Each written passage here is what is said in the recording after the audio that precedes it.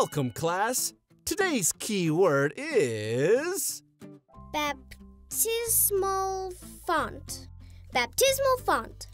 And what does it mean?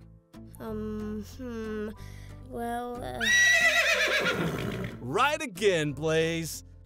A baptismal font is like a bowl that is supported by a base or column. It receives the water that is poured over the head of the person to be baptized.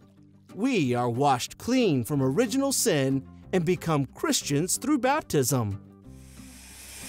Baptism reminds me of a bath. We are squeaky clean right after it. That's what I call a word learned and a badge earned. See you next time. See you later.